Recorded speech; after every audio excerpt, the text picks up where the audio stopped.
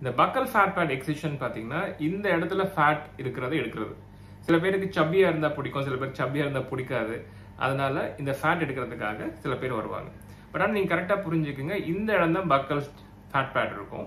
இதுக்கு பின்னாடி இங்கெல்லாம் இங்கே சில பேருக்கு பல்ஜ் இருக்கும். அந்த பல்ஜ் என்னன்னு பார்த்தீங்கன்னா மெசிட்டர்னு ஒரு மசில் இங்கே இருக்கு. அந்த மசில் வந்து பல்கியாக இருந்தாலும் அப்படி ஆகும். இதுக்கு ட்ரீட்மெண்ட் பக்கல் ஃபேட் பேட் எக்ஸிஷன் கிடையாது. இங்கே பல்ஜ் இருந்துச்சுன்னா அதுக்கு ட்ரீட்மெண்ட் வந்து பொட்டாக்ஸ் இன்ஜெக்ஷன் கொடுக்கணும்.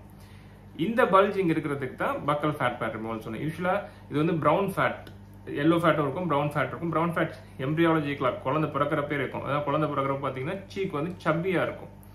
அந்த சப்பினஸ் வந்து அவங்க தாய்ப்பால் கூட எடுக்கிறப்ப இங்கே மாட்டிக்காமல் இருக்கிறதுக்கு கொஞ்சம் குஷன் இருக்கிறதுக்காக அது டெவலப் ஆகிறது. அதுக்கப்புறம் நாளாக யூஸ்வலாக அதோடைய வால்யூம் குறைய ஆரம்பிச்சிடும்.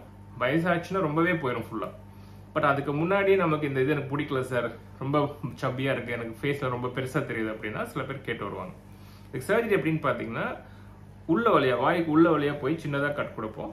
அந்த கட் வழியாக அந்த ஃபேட் அப்படியே ப்ரொலாப்ஸ் ஆகி வரும். அதை கட் பண்ணி எடுத்துட்டு தேவைப்பட்டால் 1 or 2 தையல் அங்கே போட தேவைப்படும். அதே மாதிரி ஆப்போசிட் சைட்லையும் அதே மாதிரி பண்ணுவோம்.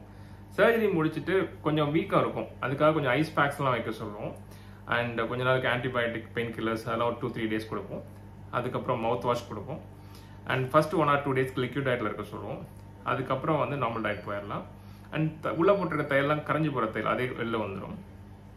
அண்ட் இதுக்கு வந்து மயக்கம் வந்து லோக்கல் அனஸ்தீசியால பண்ண முடியும். பட் ஆனால் அங்கே மட்டும் மருத்துவ ஊசி போட்டு பண்ண முடியும். பட் ஆனால் என்ன ஆகும்னா இந்த ரிட்ராக்டர்லாம் போட்டு அதை காமிக்கிறதுக்காக பண்ணுற விஷயங்கள் உங்களுக்கு ரொம்ப அன்கம்ஃபர்டபுளாக இருக்கும். அதுக்காக கொஞ்சம் மைல்டாக செடேஷன் கொஞ்சம் தூங்க வச்சுட்டு பண்ணால் உங்களுக்கு பெட்டராக இருக்கும். அதுக்காக தூங்க வச்சுட்டு பண்ணுவோம். இது ஒரு டே கேர் சர்ஜரி தான். காலைல வந்து ஈவினிங் போயிடலாம். அண்ட் மேபி ஒரு நாளுக்கு அப்புறம் வந்து காமிச்சிட்டு அதுக்கப்புறம் நீங்கள் ஊருக்கே போகலாம். ஸோ இதுதான் நீங்கள் தெரிஞ்சுக்க வேண்டிய விஷயங்கள். And one of the rewarding procedure. நல்லா உள்ளே போச்சுன்னா நல்லா அந்த ஒரு சிசல் லுக் கிடைக்கிற மாதிரி இருக்கும். இது தேவையானவங்க பண்ணணும். இதை ரொம்ப ஃபீல் பண்ணிங்கன்னா பண்ணிக்கோங்க.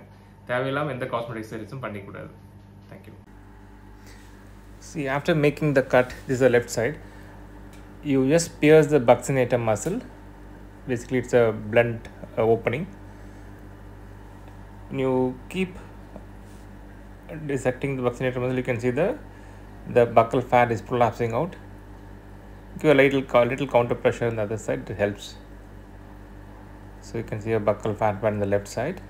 Now you can see the buccal fat pad removed on the right side. Same way, after piercing the buccinator, the buccal fat will prolapse. Just tease it out and take it out. It's a hardly 10 minutes procedure each side. So half an hour procedure together. You can see the fat removed in right and left side.